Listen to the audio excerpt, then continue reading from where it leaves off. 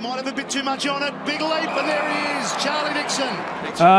Well, probably took me longer than most. No, I suppose it's pretty good from where I've come from. A lot of injuries and whatnot, but yeah, no, I suppose it's pretty good. I forgot all about it until my dad sort of told me about it a couple of weeks ago. So I made sure he didn't book any flights just to jinx it and stuff like that. So really good. I think we've sort of got a solid group there now, and we know how each other play and how everyone wants the ball, and so we just got to keep working and yeah, hopefully keep notching up wins.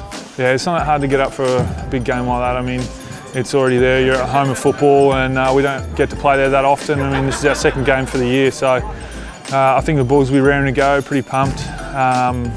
Yeah, so looking forward to it. Yeah, definitely. I think all over the comp, everyone's sort of on their day who can beat anyone, and yeah, they've got some solid defenders down there, and I'll be looking forward to the challenge.